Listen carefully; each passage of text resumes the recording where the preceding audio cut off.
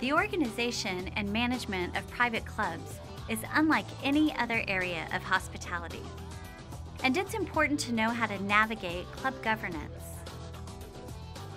Welcome to Navigating the Waters, an informational course designed to help participants understand the role of the board of directors in a private club, how advisory committees serve the club, and what role management plays in the overall day-to-day operations of the club. This program will help you understand how a private club is governed and how decisions are often made using real-life examples. We will showcase best practices for governance and management of a club and discuss some potential pitfalls if the club governance model is not followed.